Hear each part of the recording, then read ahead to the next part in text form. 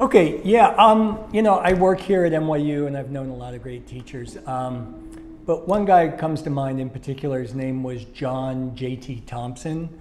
And he taught me to do computer programming. And I was learning in a program that was called Macromedia Director. The language was called Lingo. And I thought I was pretty good at it. But, you know, when I went to apply it, I hit a wall. So he was a super busy guy. He was commuting between San Francisco and MIT and Philadelphia and New York. And so I made an appointment to see him, and I explained my issue. And it was something about serial versus parallel interactive television or something. And he said he didn't know. And I thought, well, he wrote this language. He was the lead architect for the whole program. If he doesn't know, is he just trying to brush me off? And he wasn't. He was, super happy to sit there and work it through with me. And, in retrospect, it was ridiculous for me to think there was a place in the manual called, with a function called do Dan's project.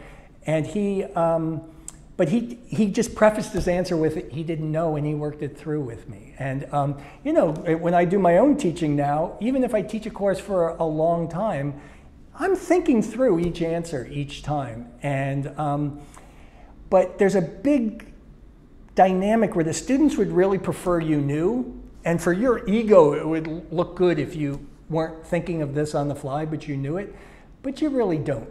And it's funny to me, one of John's descendants in teaching that program, Dan Schiffman, who has a huge following on YouTube, he has that same characteristic where he makes it clear that he's thinking this through with you. And while you don't have to preface every single answer with "I don't know," it's nice to have that humility that John Thompson had, but also that generosity in working it through with me.